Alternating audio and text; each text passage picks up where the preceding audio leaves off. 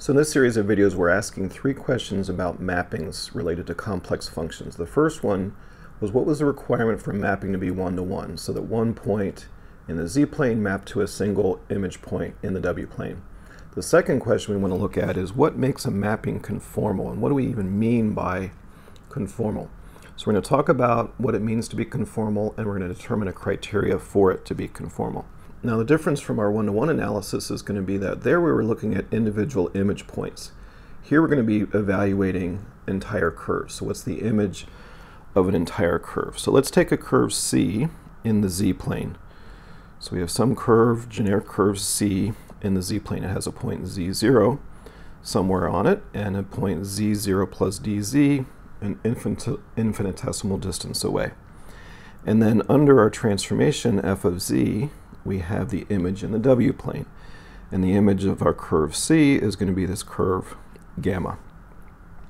Likewise, z0 has an image point w0, and z0 plus dz is going to have an image point w0 plus dw. These angles are the angles to the tangent at the point z0 and at the point w0.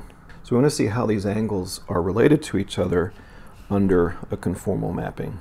So we'd like to determine the behavior of the curve C and gamma in the vicinity of these image points z0 and w0. And that's what the plus dz and the plus dw are going to help us determine. So we have our original mapping, w is f of z. If we differentiate that, that's dw is f prime of z times dz, just using the chain rule. Now if f prime of z is not equal to 0, at some point z0, in other words, it's not a critical point, then near that point z0, we know that dw is equal to f prime of z0 to z, just from here. Now let's take a look at the dw, the f prime of z0, and d0. Let's write them in polar form. So dz, well, that's just the modulus of dz times e to the I theta. Again, theta being the angle from the positive real axis to the tangent of our curve C. Then dw, same idea, dw is the modulus of dw times e to the I cap phi. And then f prime of z is the modulus of f prime of z at the point z0 times e to the I times the argument of f prime of z0. So what we're going to do is substitute each of these into this equation 2.6. So that's what this is right here. So it looks like a mess, but let's break this down. So this was the dw, this is the f prime of z, and this is the dz.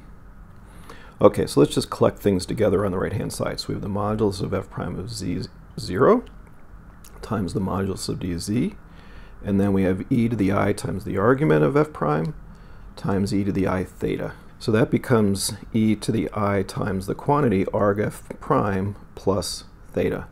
So now the modulus of dw is the modulus of f prime of z0 times the modulus of dz. That's this first relationship.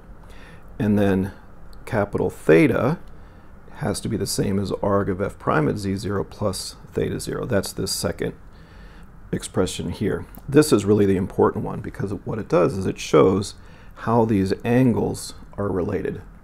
Remember the angle to C and the angle in the w-plane to capital gamma. All right, so the difference between them is the argument of the mapping, f prime of z. All right, so consequently what you see is that the mapping rotates by an angle arg of f prime of z0. All right, so we're going to take a look at what that means for us.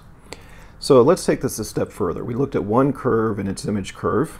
Let's look now at two curves. So we have a curve C1 and a curve C2 in the z-plane, and the corresponding image curves in the w-plane, gamma 1 and gamma 2. The angles, theta 1 are to the tangent, theta 2 to the tangent, and capital theta are the angles to the tangents in the w-plane. All right, so just apply the result we had for one curve and its image to now two curves and their images. So for the first curve, capital theta 1 is the argument of f prime of z0 plus theta 1, and capital theta 2 is the argument of f prime of z0 plus theta 2. Now notice Z0 and its image point W0 is where these two curves intersect in their respective planes. These angles, of course, are the same.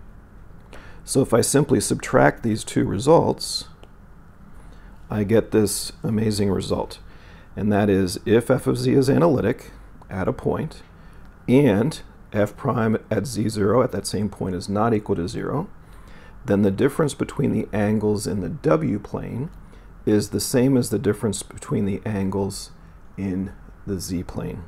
So that's what it means geometrically for a mapping to be conformal. So what that means is any two curves, the included angle between them, no matter what happens to these curves with the mapping, the angles between the two curves at that intersection point stays the same, both in magnitude and in sense. So counterclockwise, counterclockwise, clockwise, clockwise.